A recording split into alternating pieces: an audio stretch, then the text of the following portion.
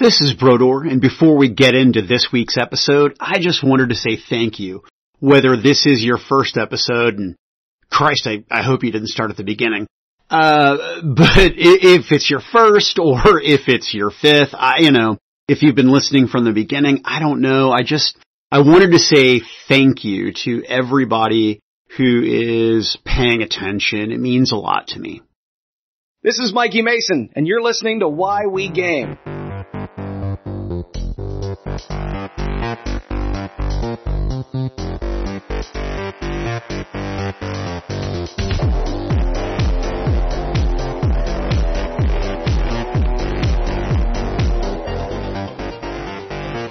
I'm Brodor, and this is Why We Game, and I'm super stoked for today's guest, pro gamer Anne Richmond of Hearthsinger Games, the head bard in charge around these parts, and she is obviously living her quest life.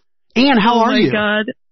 That was amazing. I've never heard somebody else do my intro that I'm like, is anybody out there? Is anybody here? No. I wasn't shitting. Like, I cyber stalked you. I consumed much Anne Richmond data over the course of the last 2 hours. Yeah, no.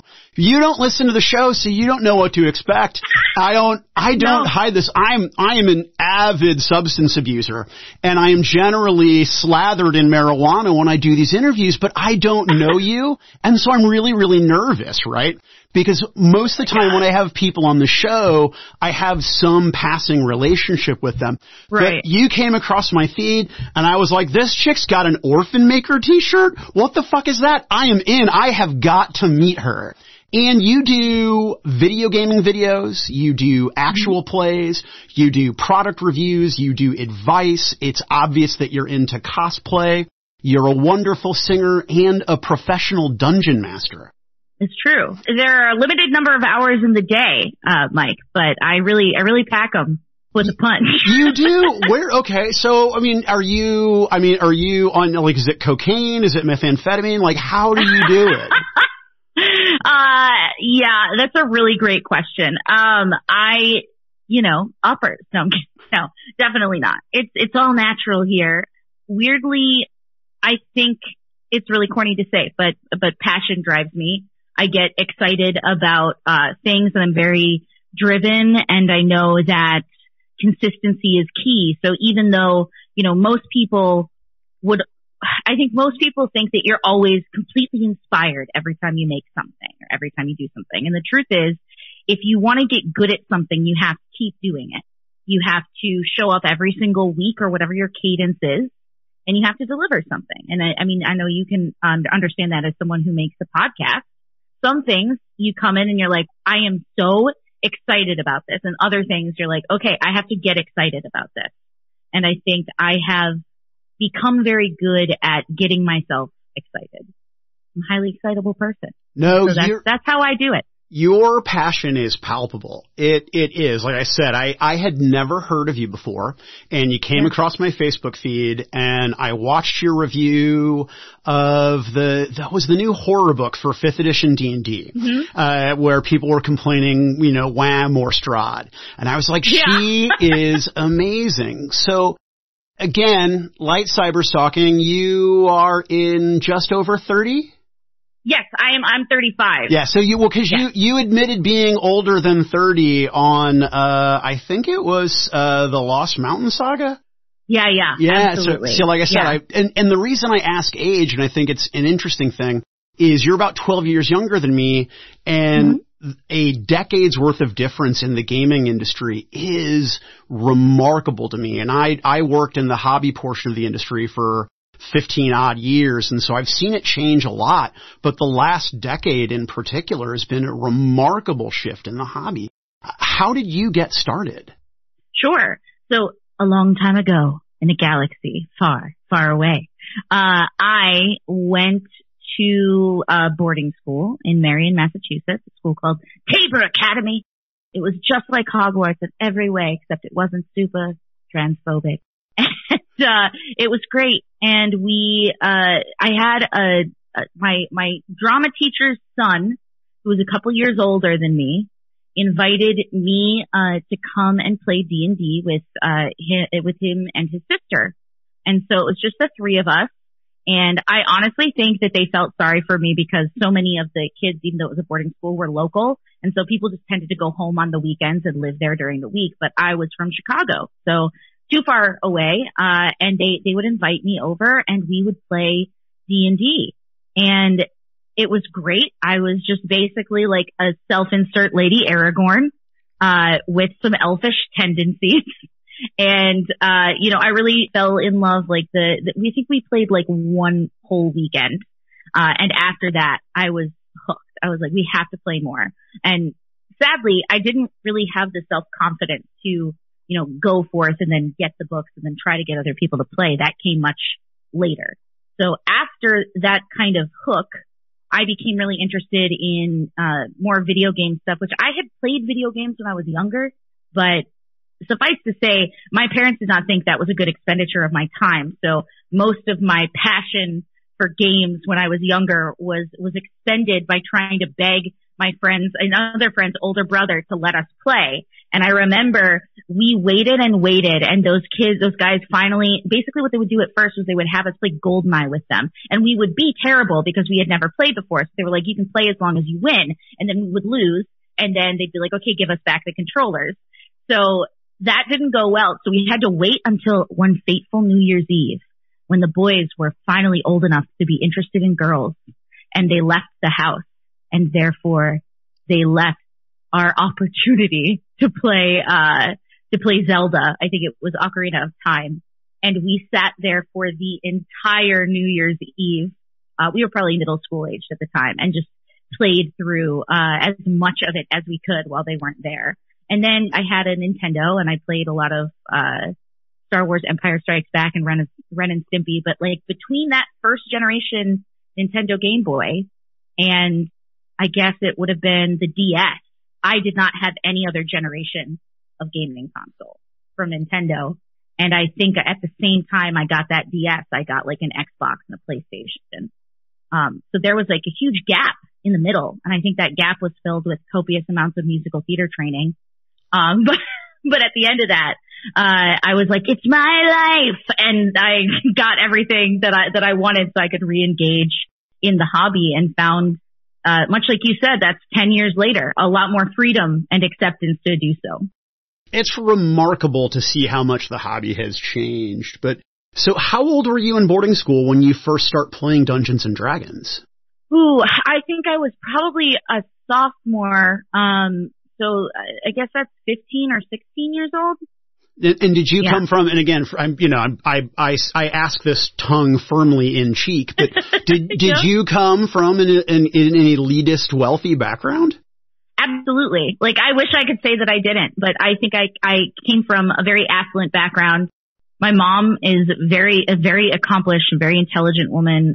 She's president of Girl Scouts Chicago. She was president of the College of American Real Estate Lawyers. Like, she worked really hard. And my dad is a chef. And she worked really hard to afford me opportunities that she had to really work for, that she could simply provide me. And I always try to keep that in mind. And I've had a very interesting, relationship, I guess, with personal success and wealth, simply because the expectation for excellence was always there. It's like, we will send you to school, but you better get A's. We will always put you in the best school that you can get into, but you cannot slack off once you are there, was always the thing. And so when I then finished a very expensive boarding school education and said, I want to apply early decision to New York University's musical theater program, they were like, okay, well that makes sense given your interests and proclivities, but how do you intend for that to work? And, I will give them credit. They sat down with me and they said, we will support anything you want to do as long as you intend to be good at it and you intend to work hard at it. But we need you to understand that your decision here is going to be a huge lifestyle change for you. You've gotten used to growing up and being able to travel whenever you wanted, have whatever pets you wanted, have access to the best doctors and the best care and the best anything you could ever have without having to think about it. if you make this choice, it's not that you'll be punished for it, but you have to understand that you are choosing a different lifestyle to the one that you've become accustomed to. And I knew that, and it's just a truth. It's just a truth about the world. And I'm very lucky that should the worst happen, yes, my parents will be able to help me, but they are now the ones that are like, why don't you let us help you? And I'm like, no, I could do this. I don't need you to hold my hand, financially through things. If at all possible, I will always try to figure it out myself, but I would never deny that I came from an affluent background. So what edition of D&D were you playing then? Because I'm just trying to get a good mindset for where you're at here. I believe this was 3.5. And that was what I came back into when I later rejoined the hobby after college. So you start playing D&D in the most, I don't want to say convoluted, but certainly one of the most arduous systems, a system that I adore and no shit literally play to this day. But that's not an easy system to wrap your head around. But you strike me as somebody who's extremely sharp, so I'm going to assume that you just jumped right in and got it. I think I was really lucky that my friend's brother was really good at presenting it as, just what do you want to do? I'll help you figure out the mechanics. And that's something I've, taken forward as a dungeon master myself, is that sometimes people get really, I have honestly a bit of a learning disability, and doing crunchy math is really difficult for me at speed. And I think he knew that for being in classes with me, and helped me navigate that aspect of the game so that I could focus on what I loved at the time, which was the storytelling. And the crunch came later, but all I was really doing was basically getting through a multiple session, one shot, if you want to think about it that way, at that time. So I don't think I was really worried about being intimidated by the books. I think he just said, what kind of character do you want to be? And I said, I want to be Aragorn. And he said, well, you're a ranger. And then he helped me figure that out. So I don't think there was a time in the infancy of my interest for Dungeons and Dragons that I opened up a book and was just like, here, you figure this out, until much later. And that was incredibly intimidating, even when we did it. I think the first time that happened, when I made my own character from scratch, was in 4.0. And that was made to be easy. So, but it was still very scary to me, having had the experience of having somebody else basically do it for me when I started. Can I pigeonhole you into a camp in the edition wars? When the apocalypse occurs, and I don't think it's going to be the zombie apocalypse that people think. I think that only the smart, prepared, paranoid gamers are going to survive the world. We are going to divide the earth into different editions of Dungeons and Dragons games. And sorry, Pathfinder, you're better than D&D, but you're not D&D. So, wow. Yeah. Oh no, I'll throw shade on Pathfinder. I adore them, but any which way. So I am going to be firmly in a 3.5 D&D camp. So that is my flag. We're all going to get brands or some sort of runic scarification to be terrifying, right? What camp are you joining in the edition wars? Man, these are two different questions, because one is, what do you do to survive?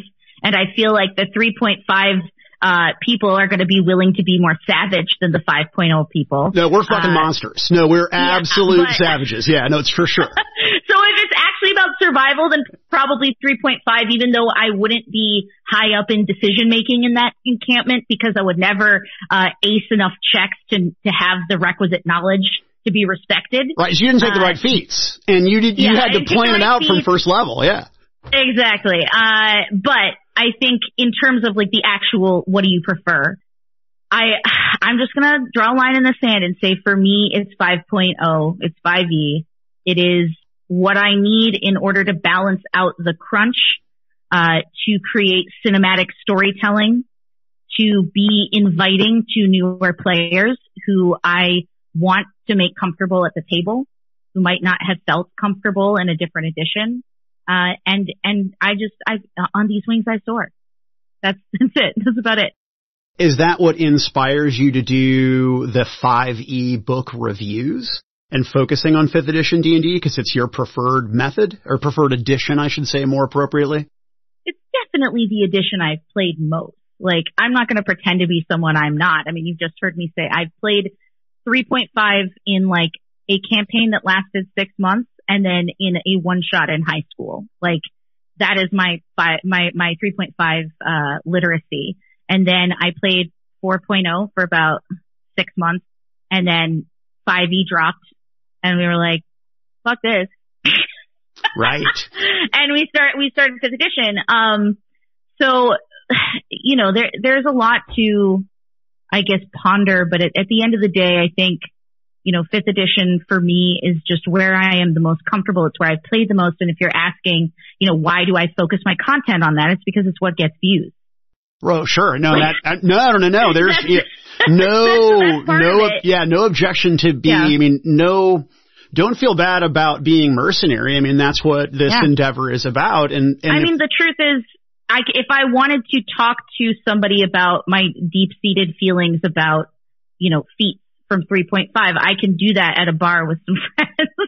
But if I'm making content to be consumed and to become a thought leader in a community, then you have to focus on where the conversation is. And the conversation is around 5th edition. It's around Starfinder and Pathfinder 2E.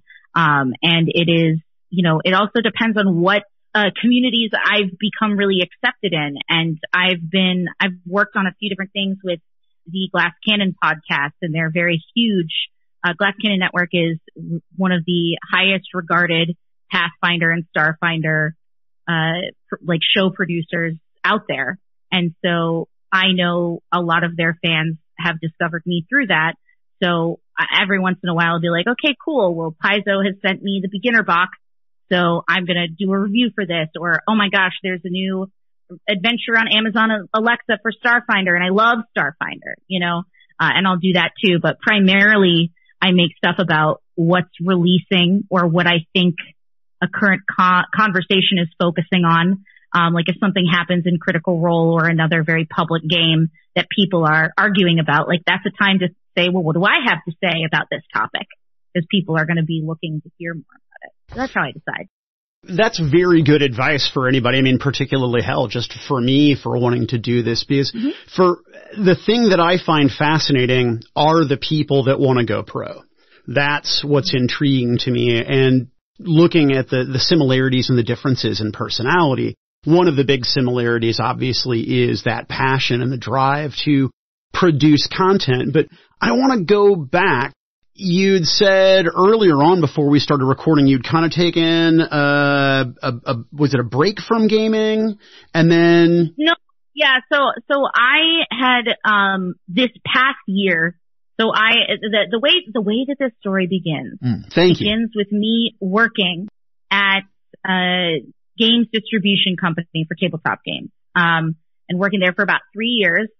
They saw the signs of COVID coming, and they decided it is time for a restructure or we may not survive. Which distributor was this? This is GTS Distribution. Oh, sure. Yeah, I used to know a guy who worked for them before that. Yeah, because I live in St. Louis. They actually have, a few years back, they opened a warehouse here. So so I'm familiar. Yeah, so they had started a new channel called Active Player Network. And they basically handed me the channel and said, we want you to be Geek and Sundry. And I said, I am one person. So maybe lower your expectations a little bit. But, you know, we ended up producing a lot of content, some content around, like different releases at conventions, and I would do interviews with designers and publishers and all that kind of stuff. And then other things would be, you know, exclusive titles that we were releasing with overviews or how to plays or things like that, or unboxings. And then I also wanted to launch the thing I'm most proud of from those days is a series called Player Character, where I basically took the concept of inspiration from, I almost said Gangs of New York, which is not what I meant. The guy who takes photos of people in New York City and posts them on Instagram with like notes. And I feel so dumb right now. No, I have no idea what you're talking about. So I don't know what you're talking about. I swear to God, it'll come to me like hours after we're done talking. I'll be like, Mike, it's this. But in any case, the concept is you do like kind of what you're doing here. Talk to people about why gaming is important to them. Like, why do they invest in the hobby? And each of these videos, player character videos, was an interview with a different, kind of gaming luminary. Some from board games, but a lot primarily from the tabletop space. Did you get a lot of traction on your content? I felt like we got a lot of traction on player character compared to other things that was organic traction because it seemed genuine. It seemed authentic. And when you're trying to push games that you've been told that you need to push because you have to market them, there's a difference between that and what people want to see. And what people are really hyped about oftentimes are Kickstarters. But if you're a distributor, you don't want to hype a Kickstarter. You have to wait till you have that game. So there's a lot of like playing push and pull between publishers that want you to hype their Kickstarter, but you can't do that because you won't see any benefit to that on the back end. So it's really difficult. But that is a job that exists, right? And I was busy doing videos that got traction from players, but not as much from businesses, even though they were built to help businesses build pre-orders for various games that they could have ordered from us. So it was something that they tried for a while, and then they saw the writing on the wall with a bunch of issues with production in China when COVID started ramping up at the end of 2019. So they ended up shuttering Active Player Network, and everyone on our marketing team, like our marketing team got halved. It was really tough, but I don't blame them at all. It was a very amicable, definitely it's never fun to like lose your job for reasons that you can't control, but it was definitely something that like everybody is still very friendly. And so I was able to take those things and say, well, what do I want to do? I think I want to what if I could make all my gaming content feel like player character? What if it could all be what I want to do and what I want to engender, and how would that go? So I started out with my Twitch channel and sort of felt my way through the last year with that, doing primarily video game things there. And then about halfway through the year, I was like, okay, I'm ready to launch my YouTube channel, and do weekly videos there. And all of the videos didn't really I didn't really find my voice until I would say, right, maybe November or something like that, where I realized people are having way more of like a stickier relationship with all the content I'm doing about tabletop games. I think that is my space.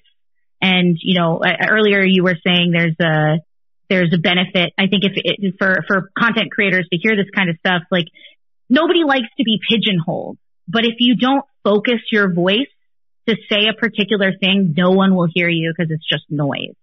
And people won't know whether they should subscribe, because if they subscribed 1 week because you were playing Alien Isolation and they liked watching you get jump scared, but then you come back and you're like, these are my very deep thoughts about action economy and D&D. Like those are two different people.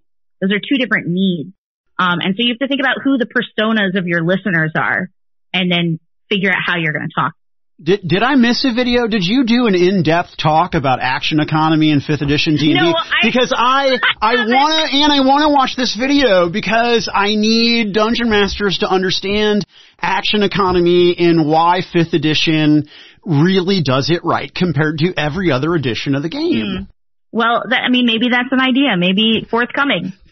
But yeah, it's on my list, but yeah, it was just something I thought of at the moment. Well, no, it's brilliant. It's a video that I want to watch because I want to nerd out on that sort of stuff. When you got laid off from GTS, that's when you pivoted into doing Hearthsinger games full time. Yeah, exactly. So I pivoted into it full time, and I have invested, more than full time, into that as a business.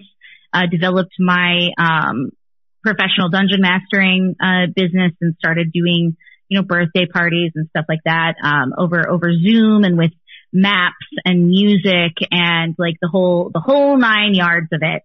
But primarily most of the professional dungeon mastering I do is through my Patreon, where I have what is basically an MMO D&D experience where everyone on my Discord can roleplay in character in various Discord channels, and they're all a part of this giant adventuring company that's trying to hunt down magical artifacts that will help them be the people who will be ready to save the world when that time comes. And so it's very general stuff, but for people who are paying attention between each of the one-shots, which can stand on their own when they sign up for a one-shot for a particular month, if they're paying attention, like there are connections between all of them. It's in essence very similar to what they did with the Candlekeep anthology book, right? Where there's connections between all the stories. It's not going to create a campaign necessarily, but there are, like, if people are talking to each other, there's benefits to be had. And now they have, like, I have developed a keep system where they're bringing in like potion masters and artificers, and if certain people succeed at their quest, they can add more, just more options for future parties. So at the end of your quest for that particular month, you can requisition potions and supplies for the next party. So there's like this really fun feeling of paying it forward. Like, we had a great time in our game today, so we want to use what we got in order to make that game cool for the next people who come through. How many games for Patreon do you find yourself running monthly? I run 1 or 2 right now because that's realistically what I can do. And the things that I have, like, one, I would say 2 to 3 Patreon events every month. So there's either one, we like watch a movie together, and it's like Mystery Science Theater 3000 on Discord. That's like exclusive for Patreons, right? Or for patrons. And right now we're working our way through all 3 Indiana Jones movies because there is no 4th film. And we just don't recognize that in this house. All right, we're gonna hit the brakes on that. So where are we taking umbrage with Shia LaBeouf's finest hour as a professional actor? What are in the delightful villain, the KGB psychonaut or whatever she was with the alien crystal skull? I mean, that was straight from Lucas and Spielberg's childhoods. That was right out of pulp magazines. That's fine. Oh, no, it's a rancid piece of shit. Aliens. No, I got you. No, it's terrible. It's a terrible, terrible movie. I just wanted to hear your opinion. Yeah, my opinion is just that it didn't feel authentic. Like, it felt like, how can we make another Indiana Jones movie? It didn't feel like this is a story that needs to be told. If you're gonna end with Last Crusade, which is so much about like legacy and relationships with our parents and their expectations. And like, there's so much, I'm like getting teary eyed just thinking about it. There's so much in that film that is about more than, an adventure.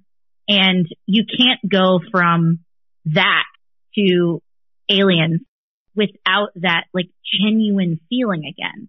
You just lose it. I mean, it's the same reason why, and don't get me wrong, I love the prequels in their own way for Star Wars, but, is that disingenuous feeling in Phantom Menace is kind of the same thing, where people are like, what? We just blew up the Death Star and you're giving me this shit? Like, I suffered through Ewoks and you're giving me this, and I love Ewoks, so don't come for me, but. The Ewok people can come for me. In fact, the greatest picture I've seen on Facebook recently was, it was, warning kids, it was graphic, but it's Vader, and he's holding half of an Ewok in his left hand and his lightsaber in his right, and he's flanked by stormtroopers of the 501st.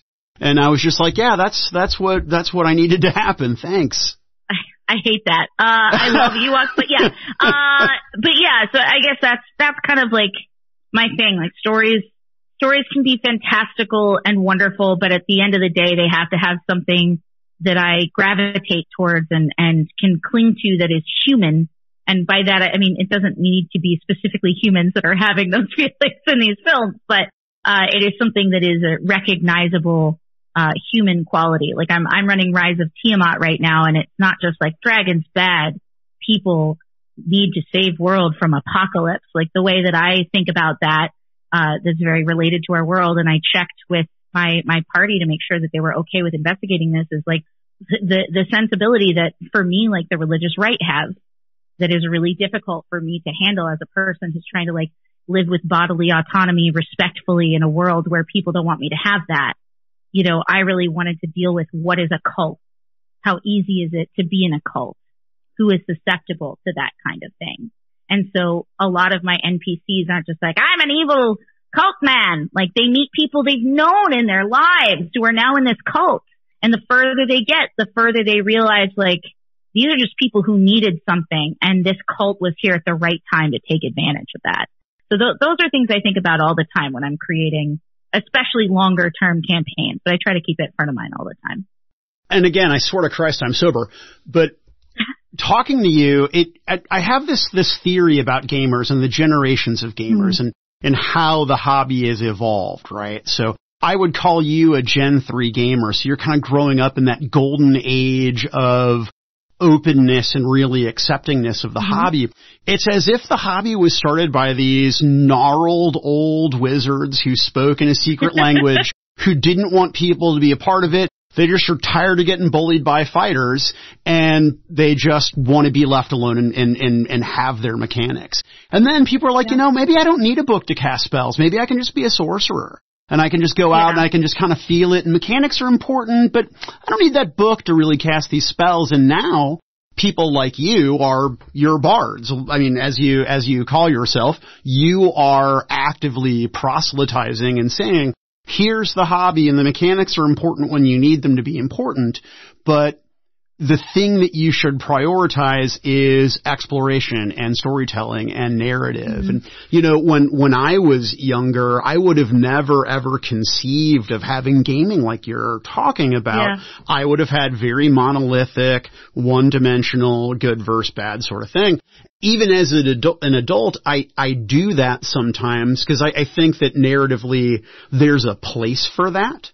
But it's wonderful to think that I've known this woman my entire life, and she's always been good to me. How could she believe these just horrendous things? How do I do it, and how do I help her? And am I wrong? Are they right? Yeah. I mean, obviously they're not. They're terrible, but I love her. Why would she fall victim to this? Yeah, and I think the big key here is, like, for me, I'm investigating, like, when is it okay to, like, protect yourself and say you've gone too far? Like, why are we expected always to be Luke Skywalker and Padme and always believe that, like, the person is going to change for us? Like, that's gaslighting. That's actually really toxic to always believe that. So it's a wonderful idea that people can always turn back. But at some point, it has to be their responsibility. It's not Luke who turns Vader. Vader decides, so now we're back on Star Wars. It takes 0 time for me to get there. As you can see, obviously we're on video and this won't be, but I'm surrounded by Star Wars shit because it is my everything when I'm not playing D&D. But yeah, so I think that's an important investigation, especially in our world right now where everything is so different that, empathy is important and understanding how people get to be how they are is important, and where they're coming from is so important, but also deciding where your line is and when the need for self-preservation comes and what it's about, I think is also really important. And that's not to say that I think every D&D game should be played this way. Like, if you are someone who loves to play a fighter and go into a dungeon and knock some heads in, like, be my guest. It's just not the game I'm interested in running or really playing in. And I think that that's important to know. I think people should have more conversations at the beginning of their play where they say, like, what kind of game do we want to play? And that's why I brought all of this up to my Rise of Tiamat game when we started playing about 1.5 years ago, because I wanted to make sure they were okay, because some of that is, like, way too real for people right now. They don't want to investigate that. And that would have been totally fine. We would have picked something else for me to base the campaign around. Right. Not that I want to get into a political thing, but it sounds like, and correct me if I'm wrong, but there's some modern day allegory that can be drawn to this campaign. Is that what I'm feeling? Totally. Okay. Totally. Yeah. And for me, that was what I wanted to do. And, I don't think that that's for everybody, but that's what I wanted to do as a storyteller at the time. So that's how I presented it. And I found a group that was excited about that. But there are tons of ways to be happy playing D&D, and there's one for everybody. Sure, and I am often guilty of persecuting people for wrong fun. Again, tongue firmly in cheek. My show's called Why We Game, and it's very, very on the nose. What is it about it that just you not only do you keep coming back, but you've made it such an important part of your life and identity? I think I game to feel creative on a very basic level. Like I game to feel creative. I play Dungeons and Dragons. This sounds so over the top, but, like, really as an expression of art. that's not over the top at all. There was a guy who used to do a podcast named Jim McClure, did a show called Talking Tabletop, one of my inspirations, and he always referred to role-playing games as the highest form of art. And I agree with him. Again, it sounds very pretentious and douchey, but I completely agree with you. I don't think that that's an off base analysis at all. Yeah, I mean, and again, this is just where I'm coming from. Like, I went to theater school and, left theater school during, a depression. Not like my personal depression, although that's like a whole other topic. But during the time when, the economy totally crashed, there were no day jobs, there were no art jobs, like nobody was leaving their contracts and shows, like it was awful. It was an awful time to be out there. And also, like, just to be clear, like, I'm a woman of size. I am not going, I was always cast in stuff as the mom or the lesbian on the verge of a nervous breakdown. And I always had a role in something in college. Like, I was not somebody who was very lucky in that way. And I worked very hard and did a lot of auditions and always had a show I was working on.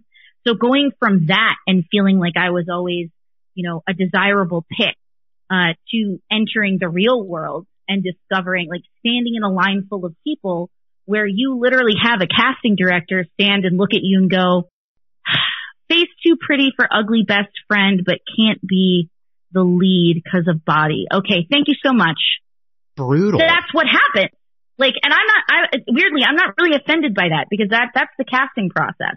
But I felt so bereft when it came to the ability to tell stories, that rediscovering Dungeons and Dragons. And, as someone who was very interested in web series, like, I saw the Guild and was like, you know what? If Felicia Day can tell stories about World of Warcraft, maybe I can do that. So, like, I developed with my good friend Brian Deckhart, who I went to school with.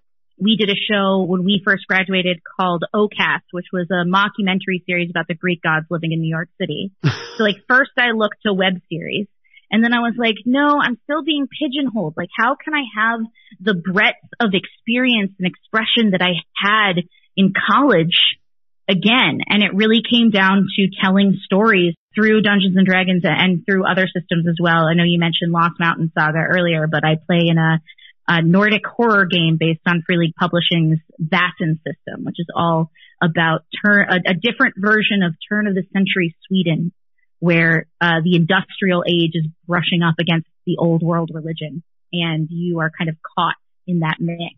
And so I love other systems as well, as long as I can find a reason to tell a good story in there. But yeah, that's really it. That's why it became an art for me. That's how I found it, was because I was trying to fill that hole of self-expression that I think has driven me always in everything I do. You said as much earlier that 5th edition Dungeons and Dragons is really going to be a solid place to focus content, just based on the statistics and the number of people who are likely to consume that. You obviously like to play 5th edition D&D. It's obviously your preferred edition. Mm-hmm. Is D&D your preferred game and your preferred tool for storytelling? Or is there something that, all things being equal, you would far more likely gravitate toward? I will say that when I am dungeon mastering, I feel happiest in 5th edition. Other than that, I feel happiest with stuff that has very little rules. Like, what is the game I'm thinking of? 10 Candles, which is a game where, basically the group works together to create relationships. There are 10 candles, and over time, failing checks burns the candles, and you have less and less, economy to make these checks. And everyone eventually, the conceit of it is you have to play it like you don't think you're going to die, but you have to understand as players that, like, everybody is going to die by the end of the game. So it's like your ultimate horror game. And I love running horror. Like, I love it. Because everyone is brave. When you're playing a game like that, everyone makes the bravest choices. No one is sitting there going, oh God, what am I going to do? Well, I guess I could throw fireball, but maybe I'll hit somebody. But if we don't do something, we're not going to get out of the room. Well, what about those glowing runes though? Maybe I could roll an Arcana check. Make a decision. You don't have this much time in a 6-second round. Sorry, that just came out of me. No, you're a game master of I am of your ilk. Yeah. In fact, among my friends, I have kind of a reputation, not as a tyrant, but as a taskmaster, because I can't lose the table momentum. That's the key. Yeah. And it's something that I feel like I learn every day, how to keep it rolling. Yeah, no, I noticed that because I actually, coincidentally, I watched a large portion of your 10 Candles AP. And, and we have similar game mastering styles. I think that yours is a bit of a more deliberate and gentle hand than mine. But, but yeah, no, I'm with you, man. If I could take your turn, it's pissing me off. Yeah. I used to game with this guy. God bless him. He's in his 50s now. I don't think he's ever played anything but Shadowrun and D&D. He's always an elf wizard. He always takes the same action. So I got a 30-second sand timer. And when we game, I just burps down. I don't care. He can waffle. He can oscillate. He can look on his phone for all I care. When that 30 seconds is up, the next person's going. Yep. No, it's really helpful. And, it's certainly something I am always looking for, the balance of being a kind, nurturing DM while also saying there are stakes. And that is why I too also have a timer in place. And I think the way I handled it again with my Tiamat group is they really hem and haw, and I have somebody who, their disability, really hinders their ability for decision making. And so I have worked with them to figure out, do you need quiet? What do you need? How can I help this go forward for you? How can we help you? And I think, you can't be so much of a tyrant that you're not paying attention to what the players need, but you can't totally serve what the players need or nothing will ever happen. And there's no risk involved a lot of the time. So I think it's always thinking that you're not a good enough listener and always trying to be better at that. While also, for them, I eventually was like, here's the thing that I think is happening at our table. I think you guys are having too much time to make decisions. And so I'm letting you know moving forward that from here on out, I'm going to say time is ticking. And at that point, within the next 30 seconds, you need to make a decision based on the things you've discussed. And I think that's worked really well for them because I didn't spring it on them. It didn't seem like I was mad at them. I was just like, tonight was fine, but here's something I'm struggling with. I think it will make our story more exciting and keep us moving when you guys realize there's a deadline, and so we've been working on that as a table together, and I think it's gone pretty well. But yeah, sometimes you got to workshop things, and every group is gonna have different needs, which is something you learn even more when people start paying you to play with them and you're dealing with all sorts of different personalities at the table. Did you ever manage personnel professionally? Yes. Okay. No, yeah. I figured. Again, I don't want to. I did not learn on the internet. That was just a guess. Yes. But again, it's not about me. I have done personnel management for most of my life, and I have found the overlap between good game mastering technique and good personnel management, because it's the same exercise. I have a variety of different personalities that I'm trying to get to have a similar experience, whether that is a pleasant and efficient working experience or that is a pleasurable and entertaining narrative experience. I have to manage their expectations and their individual personalities. So it was clear to me that was something, a skill set that you had developed for sure. Yeah. And I think D&D helped me get there, honestly. I think I'm a very different dungeon master now than I was, the first time I ran a one-shot. It takes practice and it takes understanding. I've harped on it in a million different places, but session 0, it never seems like it's important until suddenly you don't talk to someone anymore. It is the most important thing you can do. And the thing is, you'll never think that it's that important until something terrible happens.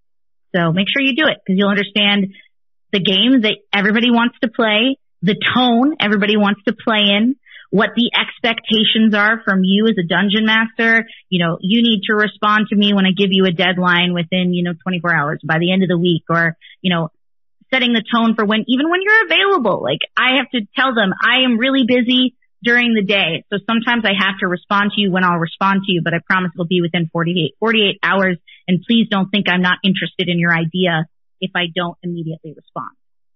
I think setting those expectations really helps with some of the chemistry and table behavior that isn't played out in the narrative. And that's just as important as what you do in your storytelling and with your, mechanical decisions. I know this is meandering, but that's how my brain works. Mm-hmm. Are you pro GM screen or anti-screen? I like the screen. I want people to trust me, but I also deserve a place to be like, well, that's terrible. Like yesterday I was running a one shot for some people that is in the Rime of the Frost Maiden book. So it was pre-written and not by me. And I was just like looking at the way roles were going and the way it was written. And I was like, I don't like this. I'm not having this dragon kill everybody with a single breath just because this adventure is written this way. Like, they deserve to be able to make at least one choice each to help mitigate this. But the way it's written, it's like, dragon comes, you die.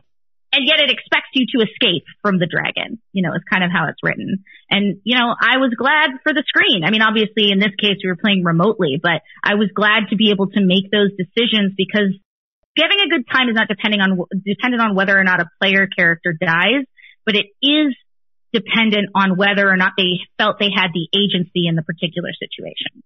And so if I felt that the module was written in a way that it sort of removed their agency in a way that I felt wasn't fair, then I felt I needed to change dice roll.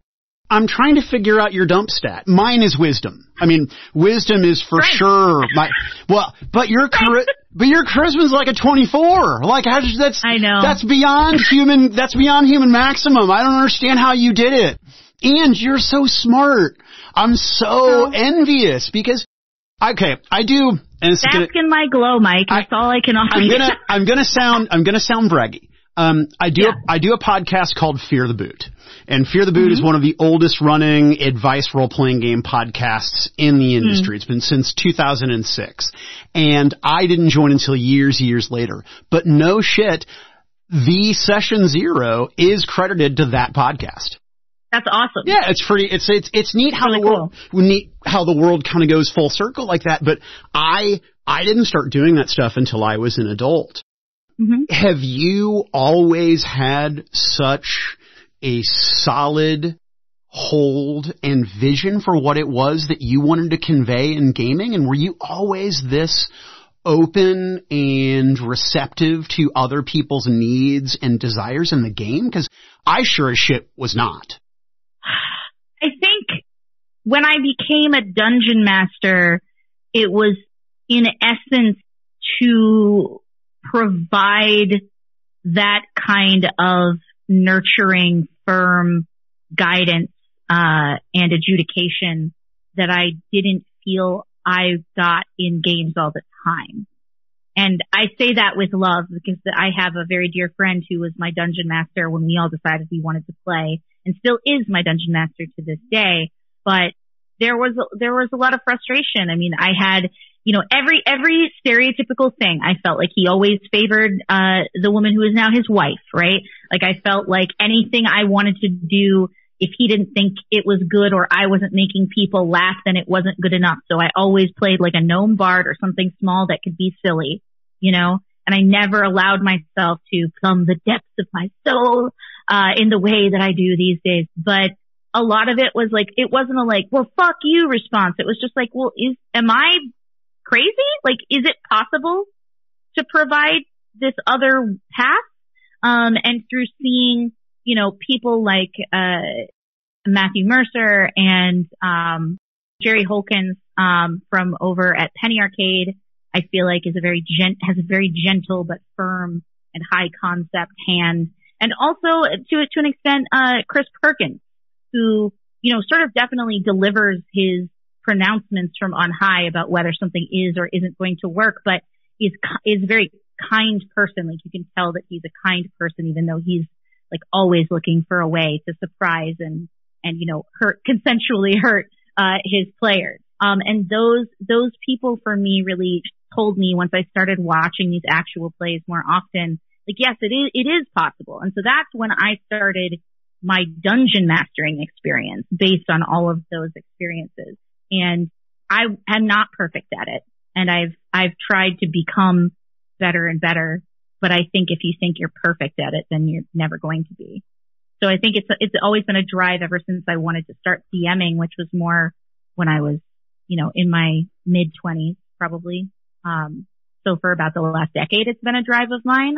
But yeah, I've certainly always wanted to be as welcoming, as possible in geek spaces because I felt very much not welcomed in geek spaces. I was tremendously bullied when I was at boarding school because I had just walls full of Star Wars stuff.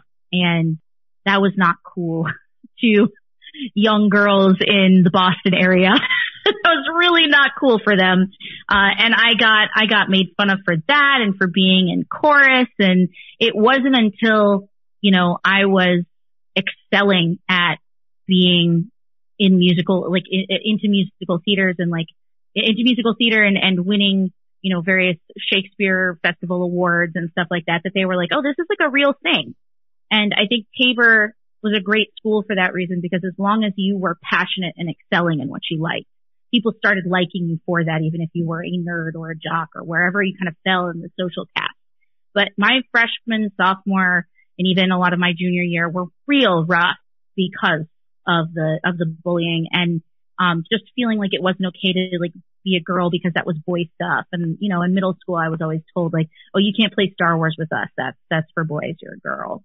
And I think that's a classic story, right? I think a lot of people feel that way. I already mentioned the stuff with like older brothers not allowing us to play with their, video game stuff and, making us feel like girls weren't good at games or whatever the case may be.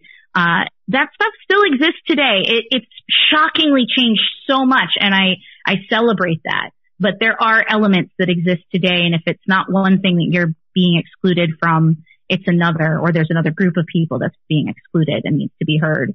And so that is, from the very beginning, something I've always felt very passionate about.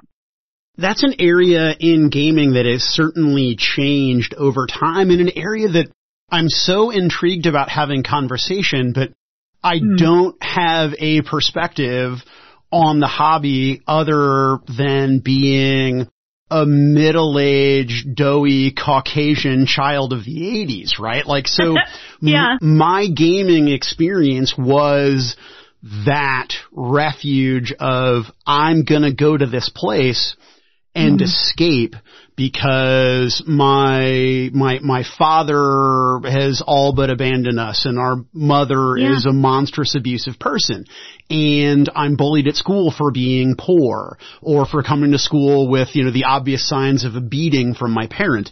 And that place is where I wanted to go and hide. And it breaks my heart. And I know it's true, right? Because I know that most of the people, even to this day, that do gaming look like me.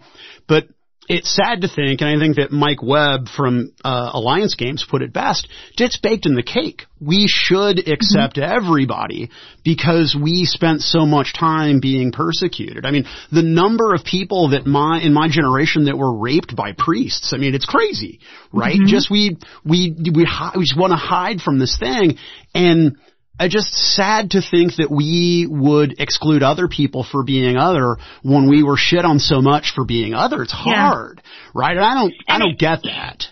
It's weird. I mean, I think it comes up in lots of different fandoms. It's especially evident in the Star Wars fandom.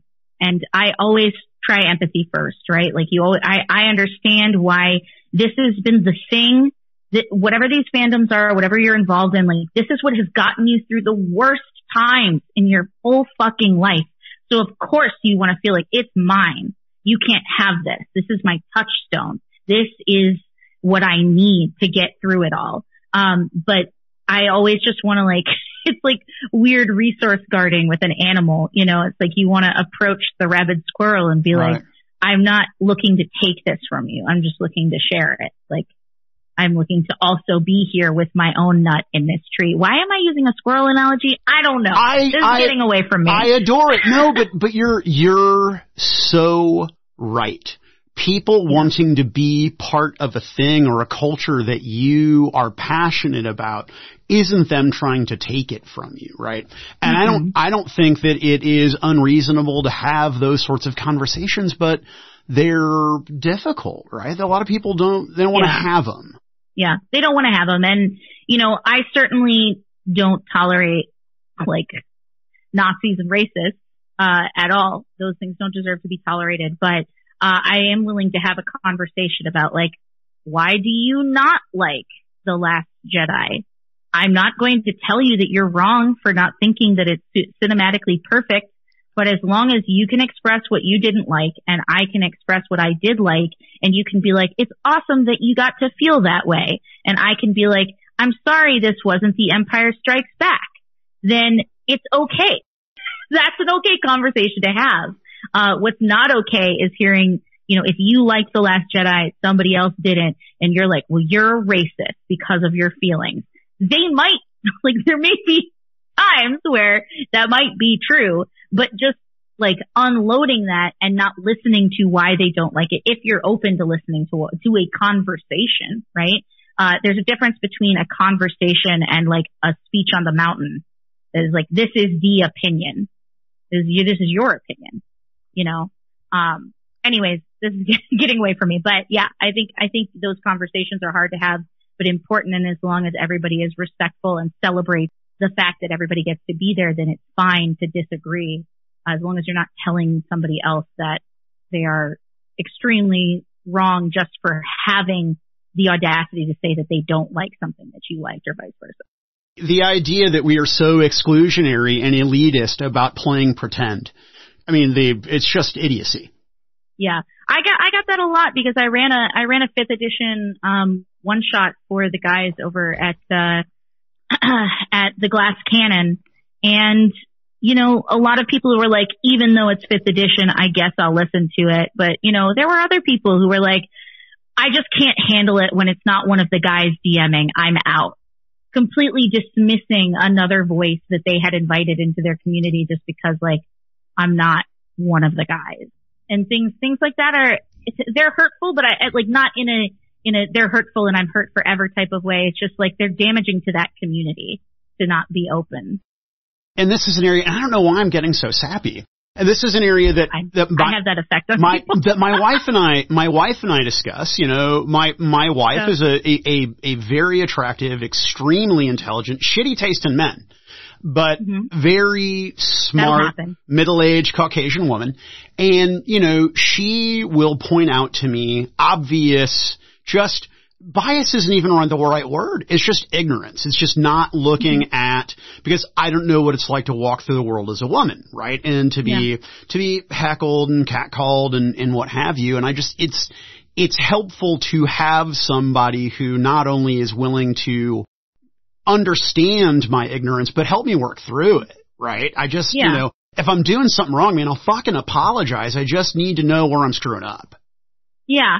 And I think that's one of the things we can learn in the greater gaming community is just because somebody says, like, we have a problem, you know, with sensibilities of imperialism and racism in, you know, classical fantasy. Instead of being like, but I love Lord of the Rings. Maybe just take a minute to be like, well, why are orcs offensive? I honestly hadn't thought about it.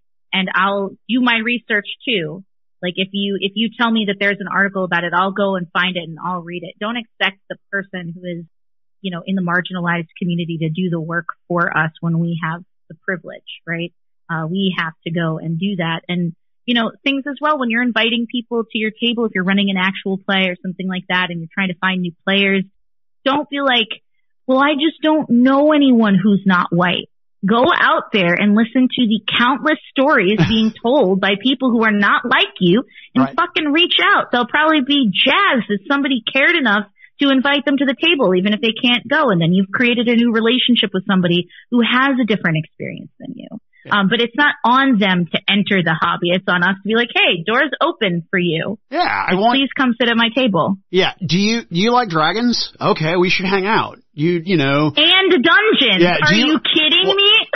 Wait a minute. You like giant orbs that float in space that are almost the size of a moon that blow up entire planets? That's amazing. I love that too. So cool. We should hang out. Yeah. I don't care what your skin looks like. I don't care what makes you come. What I care about is that we both agree that Sauron's the bad guy. That's what that's totally. That's what I want out of it, right? That's the experience that I want to have with people. And I think going to art school also taught me the valuable skill of, you can be critical of something you love. Just because I'm critical of something or just because I love something doesn't mean I can't find fault with it in some way. And some people hate that because they're like, if I love it, I just want to like it and be over with. That's fine. It's kind of that same thing where you hear in couples therapy, like sometimes you should ask your significant other, do you want advice or do you just want me to say that sucks and give you a hug? Some people find that to be offensive, but it's so helpful to ask that question because I am the kind of person who's like, let me help you. Let me come up with ways to solve this. And not everybody wants that. And it's the same with, if you're posting about some of these issues on Twitter and you see conversation and you see people get upset because they're like, I was telling you about a thing. I wasn't asking you to solve the problem that I had. I'm trying to expose you to the fact that this happens. So maybe ask or just like it and retweet it and move on. If you're not adding anything to a conversation, don't attempt to regurgitate what the person has said about their experience. I have been in marriage counseling and I have had exactly that conversation. My wife and I have been together. I'm 46. We've been together since 1992. So almost 29 years that we have been together. And dude, that's us, right? Because my wife is very sharp, very analytical, and she's like, okay, this is how we attack the problem.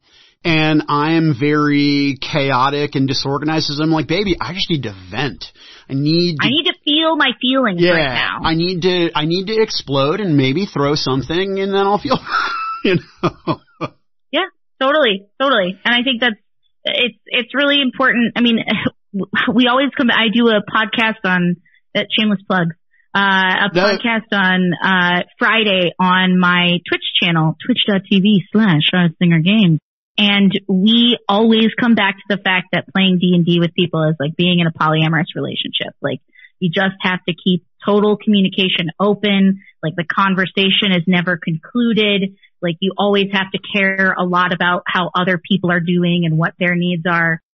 And it's just very true. It's just very true. And that's what we come back to every week. And we're like, so basically what we're saying is we're D&Dating. Like, I think that the end of the day, that analogy is fantastic, and it explains so much about my hangups because I could not be polyamorous for two reasons.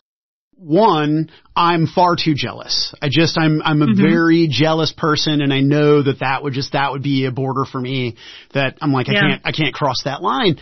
But I just sounds like so much fucking work. It's much work and scheduling. It's a lot of work. I love my wife, but I think one of the reasons that our relationship is successful is because neither of us want to put this much work into anything else. Yeah. Well, and the thing is, like, I'm friends with a lot of people who play D&D and are poly, and that's why, like, it comes up as, a conversation. For me, like, I've done it, and I was kind of like, that's a lot of work. And for me, it wasn't jealousy. It was more just the feeling of like, I am so interested in how everybody else is feeling that I don't tend to champion my own feelings, and then I get upset even though I never asked for what I needed. That's my pattern. And so I don't really think that those types of relationships like lead to me being my best self. But other than that, go with God. But it does make sense. And the thing is, I think these D&D tables, like the way that you relate to people at the table, not just when you're in character, but how you relate to your friends, you should champion them and you should care about them that much, and you should be willing to have difficult conversations if something isn't working for you. But we're so conditioned to be like, let things roll off your back. Like, don't feel feelings. Especially men, I think, are conditioned to be like, whatever, just let it go. Like, you're not allowed to express your real feelings. And I just think that that's so unfortunate. that like we are gendered in that way in society, but it definitely comes up in D&D where one of the things I ask during session 0 is, are you willing to have conversations where somebody doesn't like something that you've done? Are you willing to have a real conversation with your friends about someone being unhappy? And are you willing to work on things as a group? And if they say no, I'm like, #triggered, like you can't be at this table, because if I always have to be the one to initiate a difficult conversation about like a social dynamic, then like that's just not fair to me to always have to be the one. But as the DM, it is my job to moderate those conversations. But I shouldn't have to be the only one who's always brave enough to have it. Unless I'm being paid for the game, which is a totally different scenario. But most of the time, I really look for people who are willing to have those things. Doesn't mean it'll come up, but at some point, very likely, someone's going to have an issue. You've exposed 2 scars of the veteran game master, right? The first one being is that the burden of having these difficult conversations falls on you, even though that it shouldn't. But the other issue is that it is often the responsibility of the game master to facilitate everything above their own happiness. And that's why you're a good game master, is that you have the ability to take the other people at the table and put their needs above yours to the detriment of your own happiness. And I think that there are many, many of us that game master that are passionate about storytelling that do precisely that. Yeah, I think it's true. And I think I sometimes get gloom and doom about this when people ask me about it, or when we're talking about it on Around the Hearth on Fridays, or, you know, in conversations like this. And I think it's because I'm really passionate about making sure that people understand why there are so many people out there who complain that, well, I just can't keep a table together for more than 6 months because they're not willing to have a hard conversation. There's somebody or somebodies at that table who's making it difficult, whether it's, well, they can't commit to the schedule. Well, did you have a conversation about how you really passionately wanted this to be a weekly event and they just weren't as serious, but you didn't cut it off at the pass because you never had the conversation?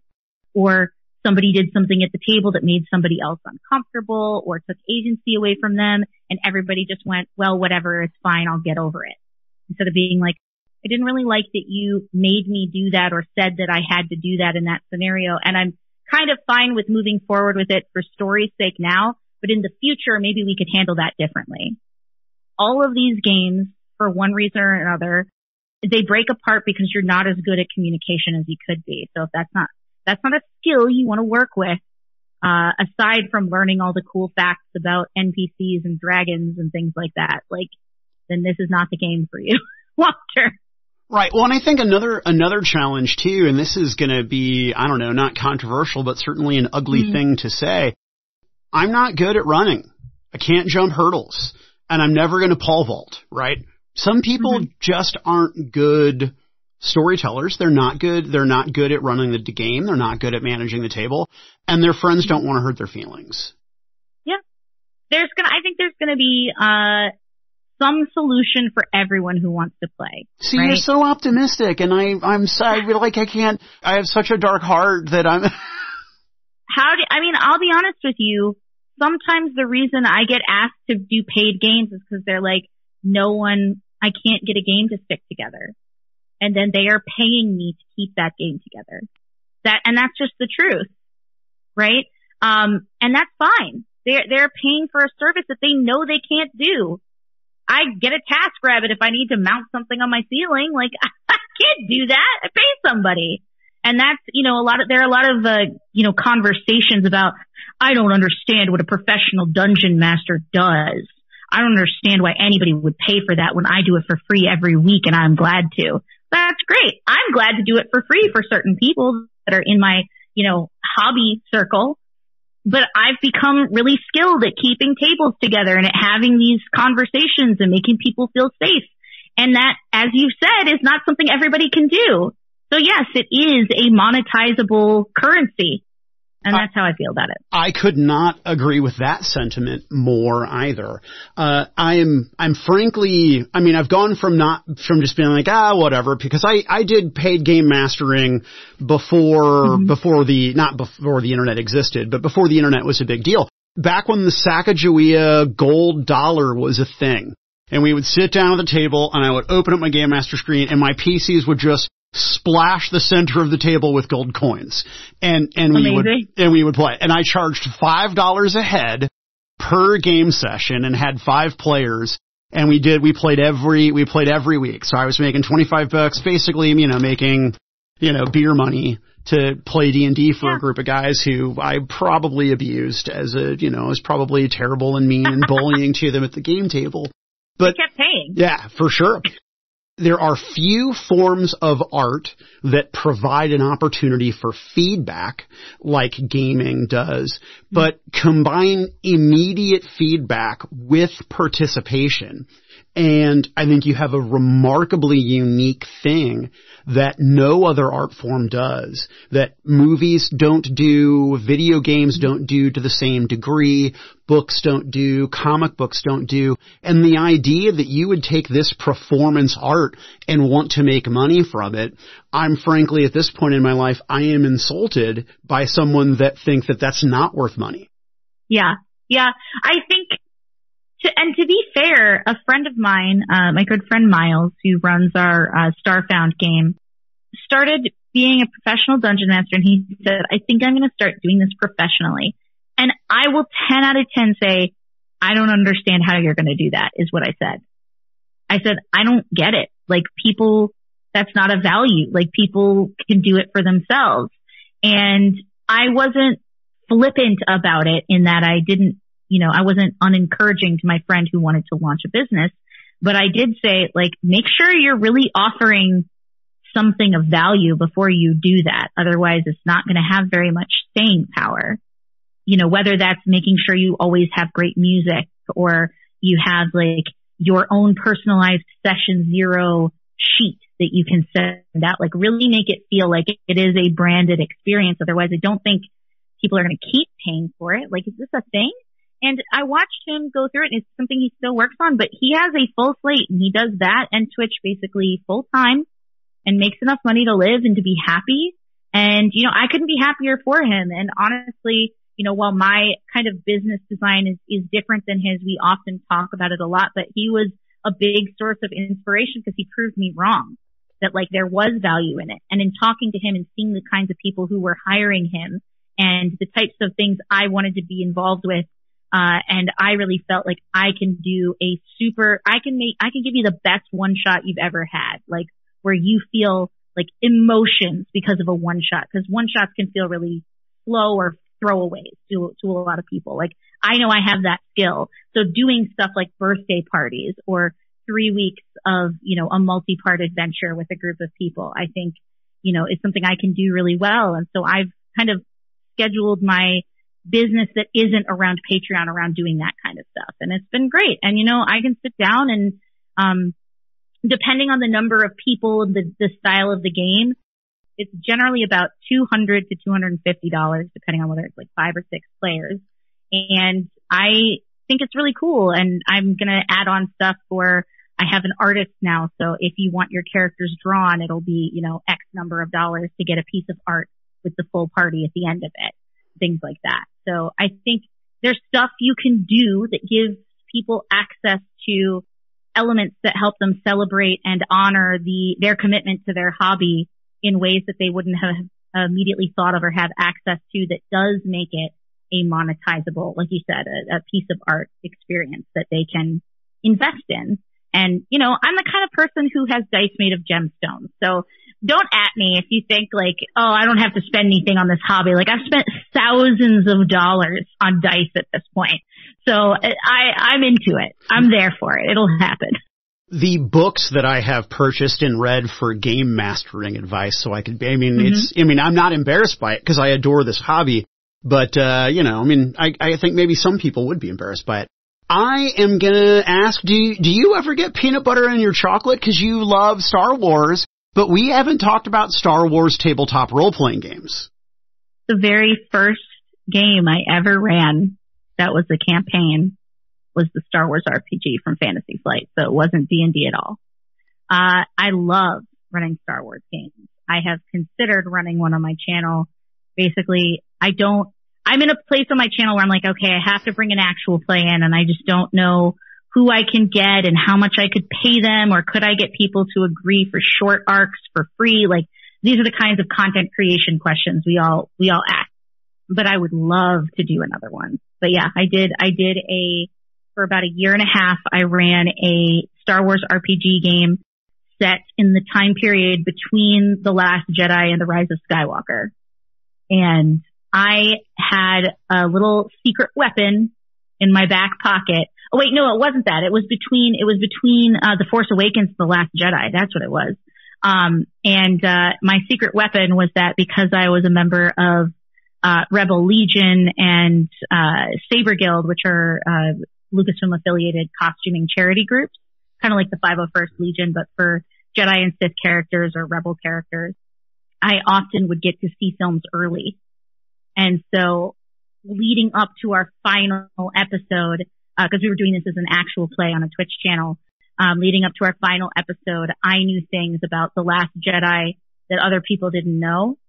And so I was able to preempt certain things in the way that it turned out when I saw it. I was like, oh man, these Kyber powered super weapons are like a big theme in this movie, and I've been making them a big theme in my game. And I like cried when I saw in the Last Jedi when they're pulling that giant like cannon up to the front door when they're holed up on Crate. Is it Crate? I don't remember where they are, on the salt flat planet.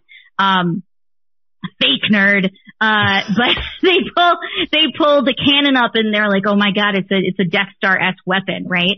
And I was like, I can't believe that for 2 years nearly, I have been telling stories about these guys going around the galaxy and finding out that, the First Order has been able to take technology and miniaturize like Death Star tech and take it on individual ships and things like that.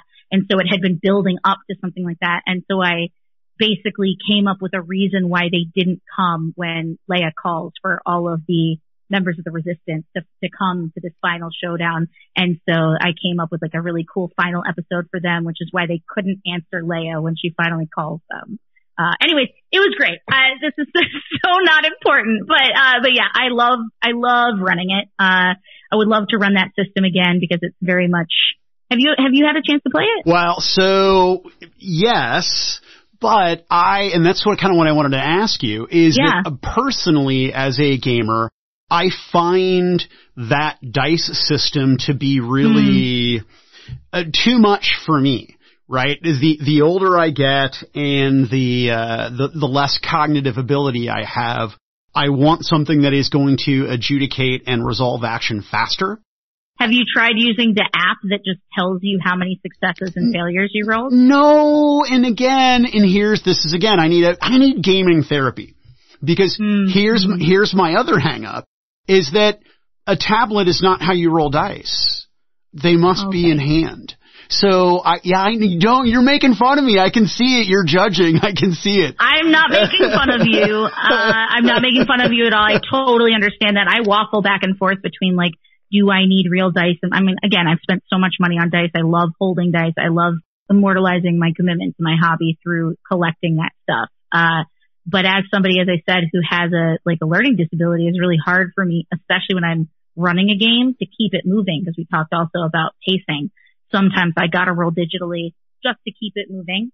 And I've learned that that's just something I need to do sometimes, especially during the pandemic.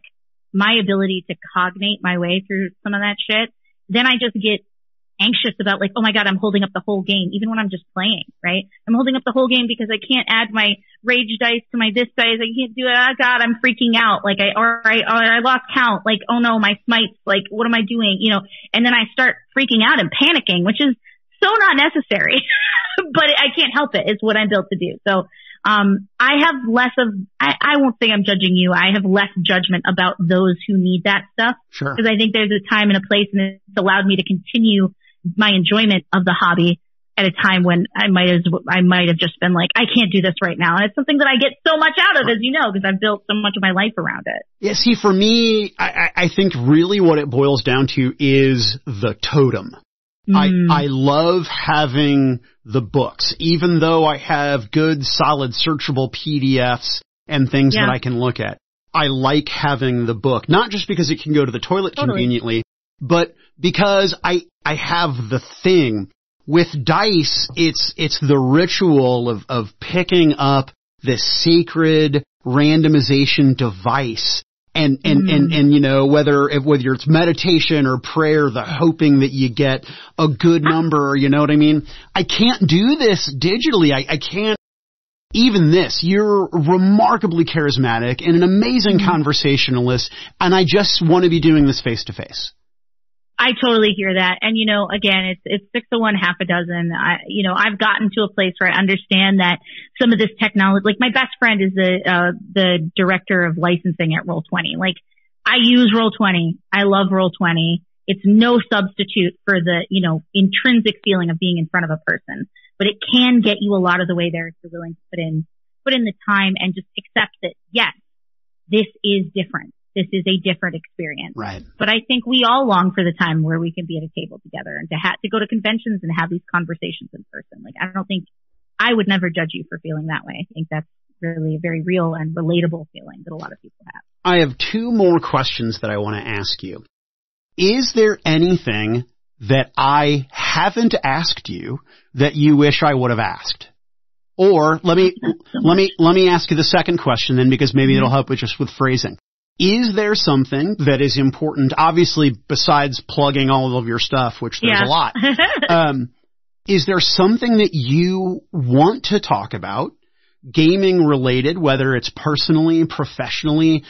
You know, essentially, there's not a whole lot that I can do, but here I have this forum. I don't have huge listenership, but I have some listeners, and I want to give you the opportunity to talk about what's important to you.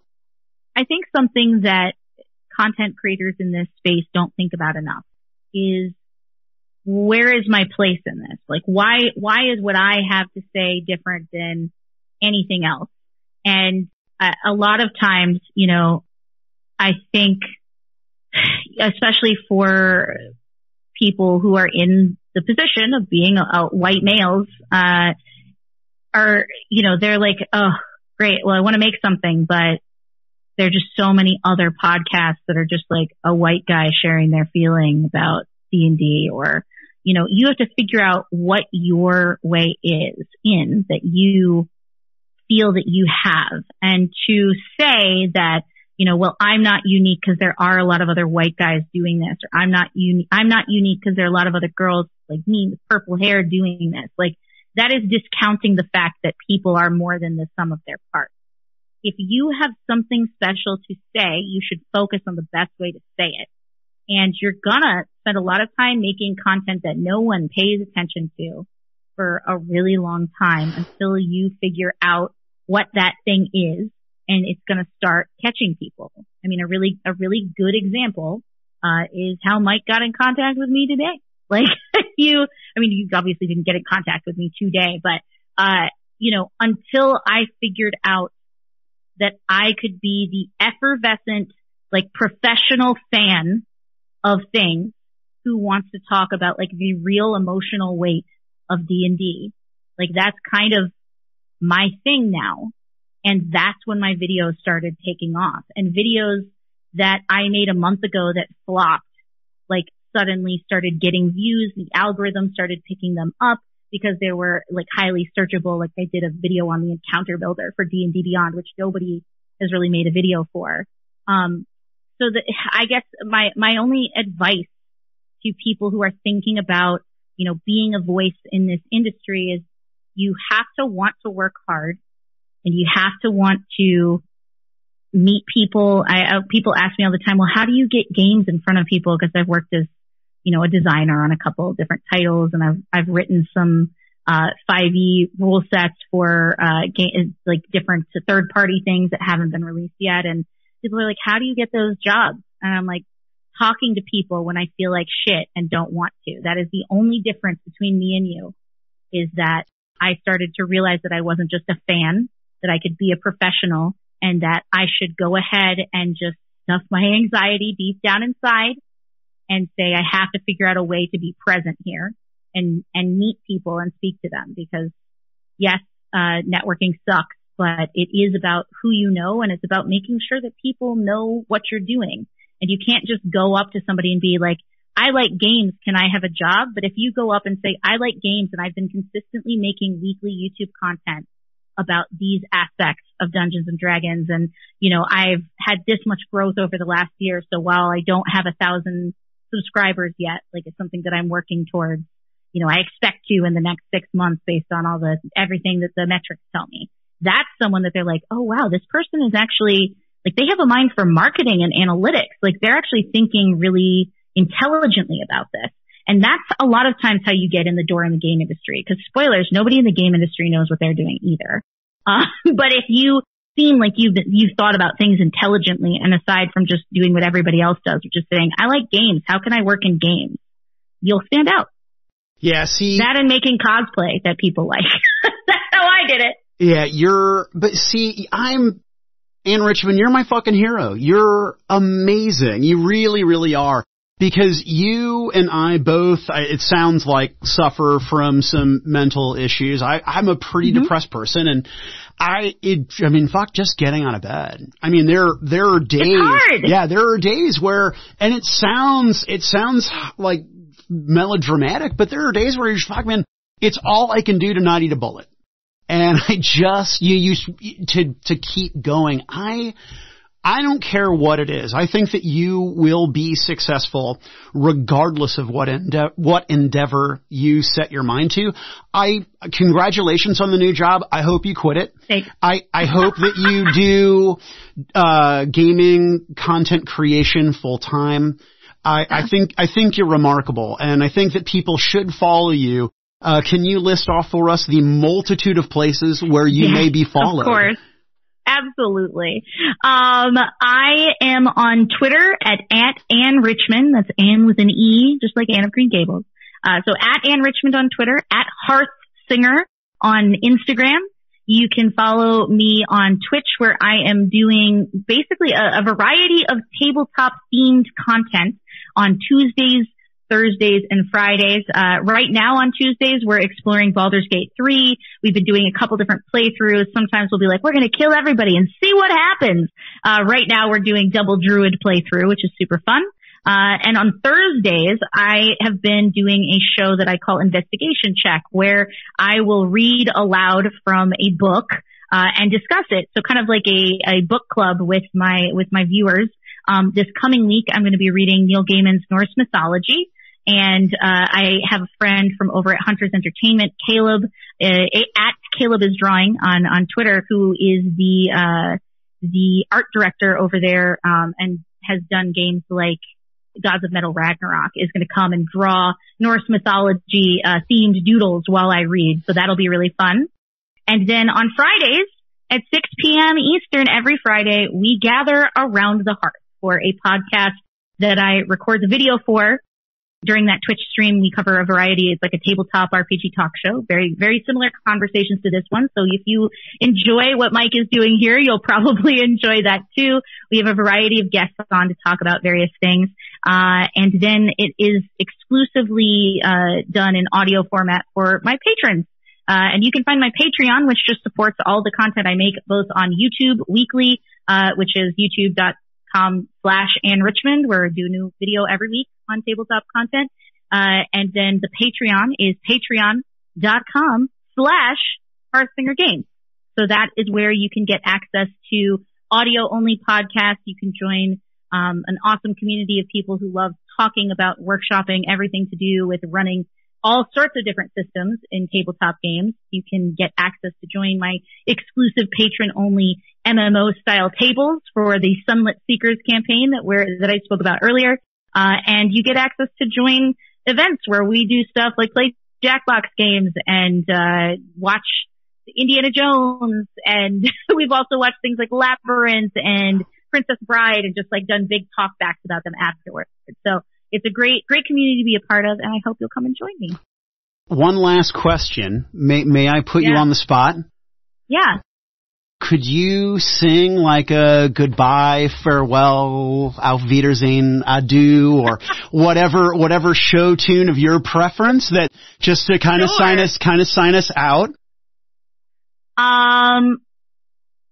Okay, yeah, this is more of an invitation to come along with me on my adventures. Oh, the summertime is coming, and the trees are sweetly blooming, and the wild mountain thyme grows around the bloomin' heather.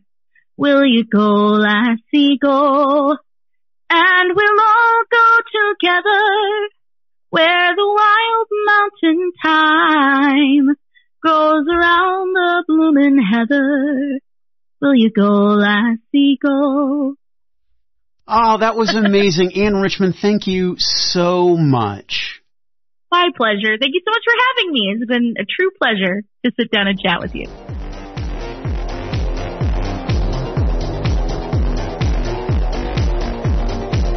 Why We Game is a production of the Influence Foundation. All rights reserved. Audio editing by Brodor. Music by Owen Godwin.